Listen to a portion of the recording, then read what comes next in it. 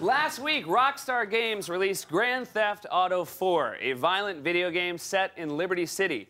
The game has sold over 6 million copies and won praise from critics and gamers alike. The only people unhappy with the game are residents of Liberty City, who say it presents an unfair image of their hometown.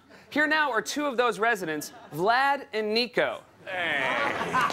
What are you looking at? What are you looking at? What are you looking at? What are you looking at?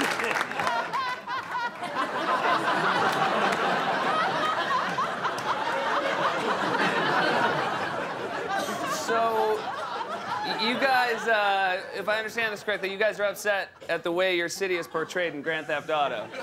Yes, it is completely unrealistic. People see this game and think all we do is beat people and kill them. Well, is there any truth to that? Shut up! Shut up! I will beat you and kill you. Guys, I gotta be honest, you do seem pretty aggressive. I apologize.